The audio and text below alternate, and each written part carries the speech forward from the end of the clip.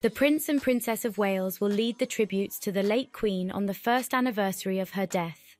They are to deliver a public message honouring the life and legacy of the monarch, who died on September 8th.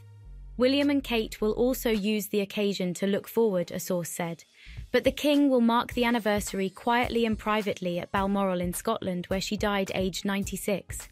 While William and Kate are to reflect on the Queen's long reign and life, they will also use the opportunity to look forward, sources said. Final plans are still being made over how their address will be delivered, whether in person or via their social media, to millions of fans. A royal source said, "Her Majesty's passing was an event that truly signified the end of an era.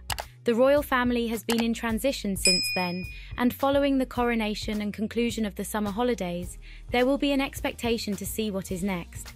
Palace officials said Charles, 74, will spend the anniversary quietly and privately, just as the late Queen did to mark her own father's passing.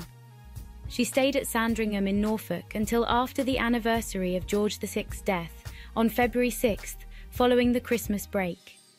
Members of the royal family may attend public engagements around the late Queen's anniversary. But palace sources said there were no plans for any public event or private family gathering attended by all of them. The King, who this month began his summer in Scotland, will receive family members to Balmoral shortly. The monarch also welcomes serving PMs, and Rishi Sunak will stay at the estate with his family.